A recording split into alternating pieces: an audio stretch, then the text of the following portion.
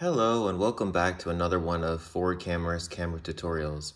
Today we're going to learn how to use this 1971 Olympus FTL SLR camera. This particular camera takes 35mm color or black and white film, which is some of the easiest film that you can find at most major stores. It's also really unique because unlike other Olympus cameras of the time period, this one uses the M42 mount, screw mount lens. So it would be able to use a number of lenses that are not just Olympus Zuiko lenses, but from other manufacturers as well from that time period, making it really versatile. And these lenses are very easy to find all over the place. So let's learn how to use this camera. So in order to change the lens, you would press this little button over here and you hold it down and then you unscrew it and it will pop right off, right? And it's called screw mount, right? Screw mount lenses because it's actually like a screw. As you can see, there's a thread in there. And you can see that the mirrors inside and everything is all nice and clean in this one, which is really nice. So in order to put it back on, you would just screw it back on until it clicks on all the way. See, and now it clicked and the button over here popped up, meaning that it's locked in and you're ready to take photos. So how do we use it to take photos? Well, first off, we have to load the back with film. So you would unlock it by opening this area over here. See how it opens up? And you put your finger away from the back and it pops open. And you would feed the 35mm film, right? The spool goes in here. You would close this into the top or the bottom of the spool, I'm sorry. And you would feed the spool around here. The film goes into this little teeny, the film goes right into these little teeny areas here, and once it's nice and flush, you would pull it a little bit. See this? You would wind it, and then you would make it flush. You would close the door until it locks, and you'll hear it lock like that. And on the top over here, I'm gonna get a little closer. On the top over here, it keeps track of how many pictures you've taken. So you need to advance it. So you would press the shutter button. This is the shutter button. And you hear the shutter go off. That means that it took the first photo, it exposed the already exposed film, so it doesn't really matter right now. And you would keep advancing it. And you'll notice that it goes one step over, right? It's still in the orange, meaning that it's an area where it's gonna be already exposed anyway. You'll just keep taking photos until you get to the one. And now I'm at the one, so I don't want to take a photo yet. That will be my first photo on the frame that I know that's not going to be exposed by the light. So how do we use this to take photos? Well, number one, it has an inside light meter, right? Which helps you be able to create the proper exposure using, and if you have experience or you don't have experience with SLRs, using the aperture, which is the iris of the camera. Basically, if I show you over here, right, you'll notice that the hole inside the camera gets bigger or smaller, letting less light in or more light in, and that controls the fuzziness in the background and what's being taken a photo of when you compose a photo. But it also sharpens the photo, right? So it's the focus, right? The field of the f-stop. So the other thing that you need to do is put a battery inside in order for the light meter to work. So you would open up this container with a little teeny coin and you would pop your batteries in. And once the batteries are inside, you could double check to see whether or not they're working by moving this arrow over here with your finger down to BC. And you would look inside the viewfinder and you're gonna see a little, kind of like a little arrow or a little needle. And it should be able to move, right, if the battery is operating properly. And to turn the camera on, to keep the light meter on, you would just, switch it to on, and you're ready to take a photo. Now, don't forget to turn this off, because if it doesn't go off, you'll drain the battery and you don't want to waste it. That being said, when this is on, you would look through here and you want to choose the correct aperture depending on your lighting situation or how much of the background you want in focus, right? So 16, everything's going to be in focus, but it's going to be a small aperture letting less light in, which means you would have to adjust your shutter speed, right? So here's the shutter.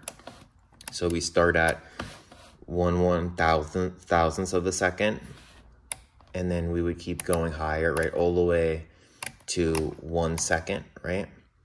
And once you select the proper aperture and shutter speed, right, you're ready to take your photo, right? So you would press down, you would focus the camera by moving this area here of the lens to focus it on your subject, and you would press the shutter. Here it was 1 second, so it was opening the camera for a long period of time. But you can actually hear the difference if I move it to 1/1000th of a second. And to go to the next frame, by the way, you would have to move your thumb on this up and then back, right? And that means that you're on the next frame, the next picture to take. And notice that the little arrow went to this new dot right above the 1, which means it's on the second photo. And another thing I actually forgot to mention, which is very important, every film has its own film speed. So you would need to, over here, you would see a number and it would say, here it says 400. So films with 400 speed, that would work. But let's just say you're dealing with a slower film, like say 100, right? Film speed, right? You would move this little circle up. You pull it up and then you move it around. See how it moves the number of the film speed, which is on the film. And it goes all the way up to 1600, right? So that'd be really fast film. And then it goes all the way down to 25, which might be like a very old, you need a lot of bright light, sort of very slow film. But most of the time, film is about 400 and 200. So my go-to for Kodak Tri-X is 400, so I keep it at that. And inside there's, to compose your photo and expose it properly, you would need to use the internal light meter. So how do you use that? So basically there's a needle that's going to go up and down when this is on, depending upon how much light goes through the lens. Now, what your goal is to switch the shutter speed and the aperture so that, and you would choose it according to how you want to frame the photo, right? So maybe you want to switch the aperture first and then select the shutter speed based on the aperture, right? Or the other way around if you're trying, and so that's like if you want to maybe have a depth of field, like a blurry background, and you want to shoot with like 4 or 2.8. And then you select this, right, separately. Or if you're trying to film a race car maybe going by, you want to select 500, 1000, and then choose the aperture that works accordingly, right, to create the perfect exposure. And inside, there's not only a needle, so the needle's going to be based on the light, but there's a little bubble needle that you need to move the aperture and the shutter speed until they align perfectly, and that means that the photo will be properly exposed when you take the picture.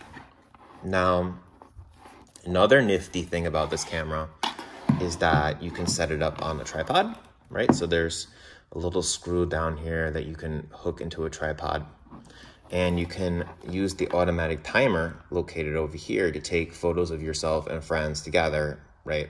So you would focus the camera separately, you would set the timer.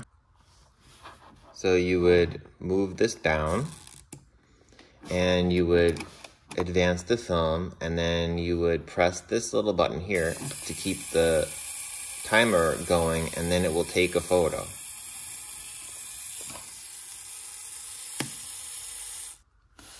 After that, what you need to do is to be able to rewind the film. So imagine now you went through all your rolls. So either 24 or 36 photos will pop up over here and you're ready to go. So you turn your camera off, right?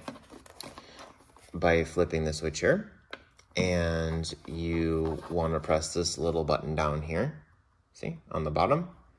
And once that's pressed, you would wind the film back into the canister. And you do that by moving this little lever up, and you get a little winder. And there's an arrow telling you over here how to wind, right? So you're gonna wind clockwise, all the way, all the way, all the way, all the way, all the way until it clicks. And when it's done, you can open up, right? Unlock the film. And after it's unlocked, you could remove it and you're done and you're ready to take more photos again. The other thing that I want to talk about is that it can actually have a flash. There's a hot shoe. It's called the hot shoe on the top. You can just pop a flash on. And to use the flash, you would move this dial until 1/60th of a second, and there's an X there, right? And that tells you can use the flash, right, with the camera. So you have to keep the shutter at 1/60th of a second and adjust the aperture, and you're ready to take photos. So I hope you enjoyed this awesome tour through the classic Olympus FTL camera. Please subscribe to our YouTube channel to support our cause. Also, feel free to subscribe to our Instagram @ForwardCameras, our Twitter @ForwardCameras, and please check out our awesome vintage camera, vintage store